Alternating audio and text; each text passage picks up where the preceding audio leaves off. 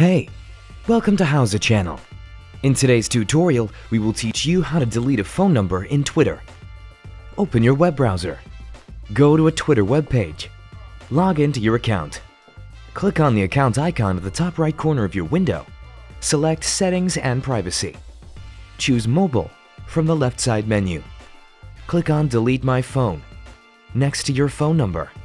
Confirm your choice and click on Delete. Thanks for watching the video. Please like it and subscribe to our channel if you like any of our tips and tricks. We upload new tutorials every day. See ya!